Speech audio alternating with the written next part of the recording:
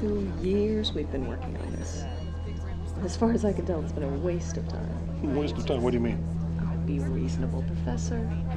This malarkey leads to the sort of public hysteria this country does not need, especially with the Reds putting more comrades in orbit every month. It's a good guess that they have atomic weapons up there already. And this little conference, well, it's squandering assets that are vital to national security. Oh, I don't know about that. You know what Shakespeare said? Shakespeare? Yes. There are more things in heaven and earth, Rachel, than have been dreamt of in your philosophy. Unidentified flying objects? No, we'll see pigs fly before we see aliens land. This conference will come to order. Now, I tend to believe that it will be possible to keep this session within reasonable limits. Of course, we will be dealing with complex, and to some extent controversial subjects.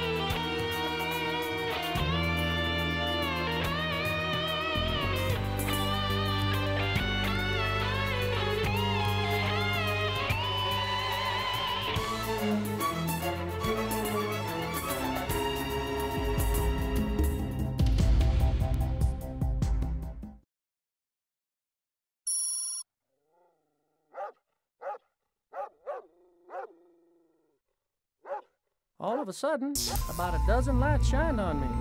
The lights were all like the color of headlights that, well, like had mud on them. This is the old IREA building here.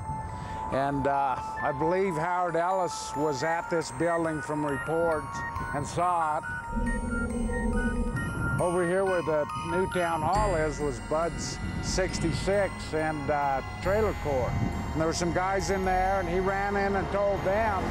The egg-shaped bubble was about 50 feet long, 20 feet wide, 20 feet deep. They came out to watch it and it just started moving kind of straight down Main Street. There was a definite plastic-looking globe as the source of light. The globe was about 600 feet off the ground and was more than 30 feet in diameter. Whatever it was, flew, came down Main Street, and then just kind of veered off over the old courthouse and just disappeared in a flash of light. Castle Rock, Colorado, January 3rd, 1968. Deputy Sheriff R.S. Weimer said about 12 reliable citizens reported seeing a large bubble-shaped object flying over the town between 6:10 and 6:25 p.m. Tuesday. Morris Fleming, director of the Douglas County Civil Defense Agency, said about 30 persons saw the object.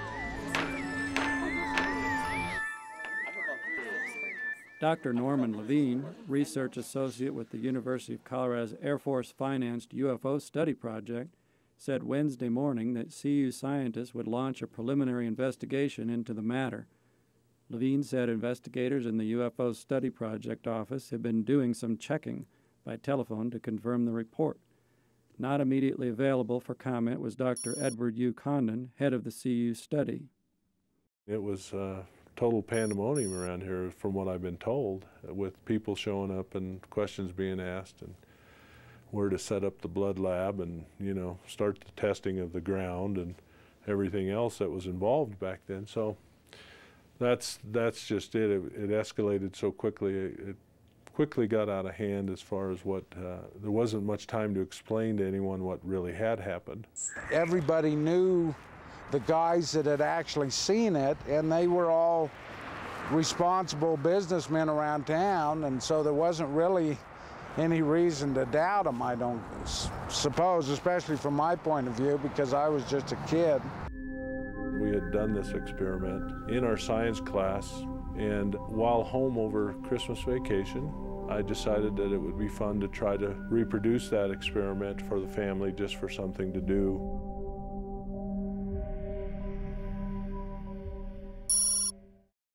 I've been asked to show you the formula for the perfect UFO.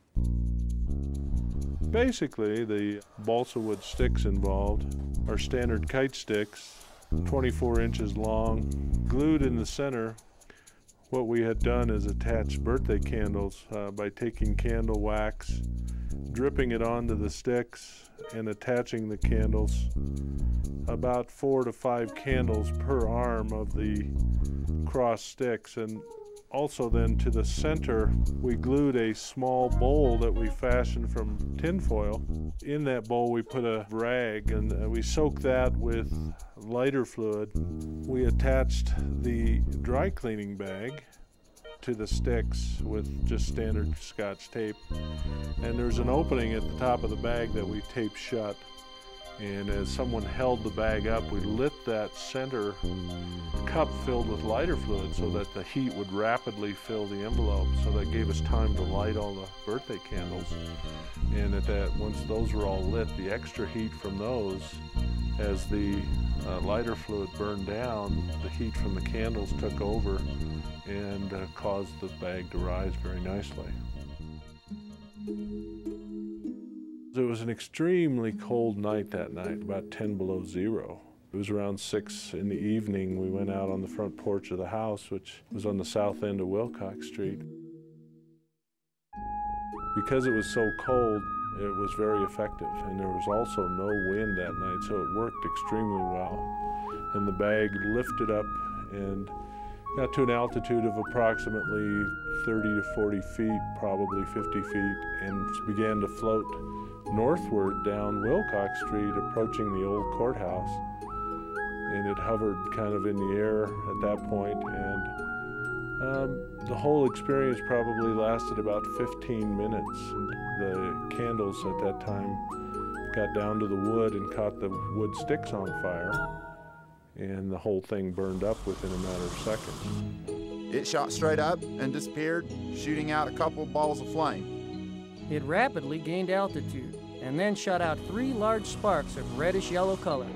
People who actually saw it said it was at least 30 feet in diameter. Fleming said the Douglas County Civil Defense Agency would administer a blood test on Ellis Wednesday to determine if any radiation or unknown or foreign matter is in his bloodstream. At that time, there was a UFO mania going on in general in the country, and as a matter of fact, CU had a UFO program in place, and the Air Force was heavily involved in UFO study. So those people were showing up in town, I guess, and the newspapers and the television stations from Denver came into town and were interviewing people on the street, and it rapidly progressed into UFO mania. Did you attempt to follow it at all, Merle, or did anyone attempt to follow it? Well, there was Bob Riley and myself were standing out here, and it appeared that it broke up, but a couple lights dropped, and that was it. All of it went out. You mean it disintegrated or came to pieces? That's the way it appeared. All of a sudden, these lights shined up, and it was just like daylight. And I looked up, and there's a row of lights shining on. Very quickly, the next day, this all transpired. My mother kind of watched this happening and was somewhat amused, and then became very concerned that this was getting terribly out of hand. And realizing this, my mother said, wait a minute, we need to pull the plug on this right now. It's not funny anymore. It's become a very serious issue, and that's when she came forward. And so the next day in the paper, it gives her side of the story and apologizes for the inconvenience and the commotion that was caused by the whole incident. 2 high school boys, brothers Tom and Jack Dietrich, 14 and 16, launched their ship shortly after 6 p.m. According to their mother, Mrs. Norbert Dietrich, Jack learned how to build a balloon-like structure at the private school he attends in St. Louis. It may be all in fun, but the irritation comes when about 30 citizens, many of whom are not being in the least bit hysterical, report seeing an unidentified flying object, a UFO. When the laughter starts, which is understandable, it can cut pretty deep for those who, in all honesty, reported what they saw. They were possibly going to take me in and question me and determine if that were the case, if it was a malicious act. It caused a lot of inconvenience for the local authorities and a lot of people in general. So I think they really thought that it was done intentionally. at that time. I suppose the simple solution to the UFO circus by the TV, radio, and newspapers would be to ignore the free show at our emotional expense. For myself, my office, and others, I wish to apologize for the rudeness, the lack of self-respect shown you by the merrymakers who actually meant no harm, and only hurt their own image in the eyes of their friends. Although I've been told there's some people that are still not real happy with me, but it was truly an innocent thing, and no idea that anything would come out of it other than a science experiment.